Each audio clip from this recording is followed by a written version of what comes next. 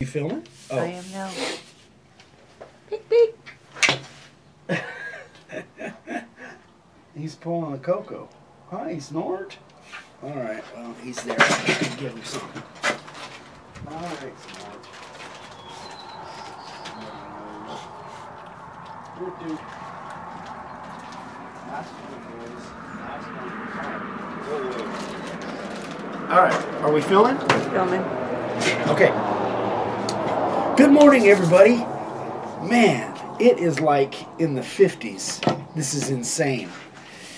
As you can see, it's not my normal attire. We're going to have to move this show inside here in another month or so. Maybe another week or so. Okay, so coffee and questions. Question of the day from Bert G. I think it's Bert Graham, but I'm sorry if I've got that wrong, but this is a comment off of one of our YouTube videos. I have a question for you. On one of your recent videos, someone asked if you routed a keyhole in the back of the sign or made holes to hang it. You mentioned you drill a hole. By any chance, can you give us a visual? Are you saying you just drill a hole through the sign, or do you add sign hangers? Okay, so here's what I do. So this is just a standard sign, and this is what I do on our standard signs. We didn't prep this, babe, but I'm hoping that you can zoom in. I drill holes in the top and the bottom of all my standard signs, unless specifically my customer asks me not to, and they're going to mount it a different way. Our focus is frozen. Our focus is moving slow. Put it down just a little bit more. Yeah, there we go. Got it there? Yeah. Well, I'm going to show another sample too, another example. So anyway, so when I talk about drilling holes, this is what I'm talking about, guys. I normally drill in the top, and then I drill holes in the bottom too, in case later on they want to buy a sign and hang it, a second sign and hang it underneath. So that's what I talk about. Now, if a customer specifically asks me to drill through the sign because they're going to screw it to the house or whatever, then I'll do that. But again, my standard process is drilling holes in the top, excuse me, top and bottom edges. So this is what it looks like when they hang.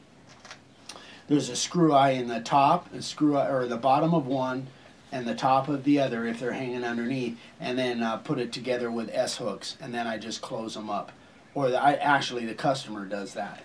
So in this particular instance, I've drilled holes in the top of this as well, and then I supply four screw eyes, 4 of these screw eyes and 2 S-hooks per sign. So if I was shipping this, I wouldn't put it together. I would just give them 4 screw eyes and 2 S-hooks for the bottom one and for the top one. That's my normal process. So again, I've got one right now, a 12 by 24 that I made this morning, that they're going to put it on posts, so I don't drill any holes in it. So but my standard is to drill holes like this. So hope that helps.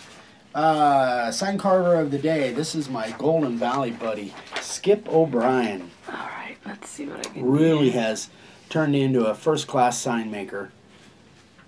I know you'll be happy, Skip. I saw Skip yesterday. Came by and showed me some stuff he was doing. So good job on this, Skip. I wish the picture was a little bit closer, but I'll just do what we can here. Okay, that's about what I think. It's a picture that's far off. So anyway, sign carver of the day, Skip.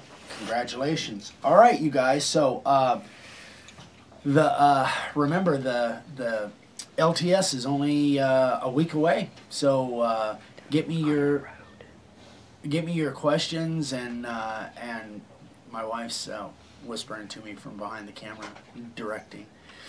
We're going to be taking this show on the road starting on Monday, so got some fun stuff to share with you. So anyway, everybody have a great weekend, and we will see you Monday morning.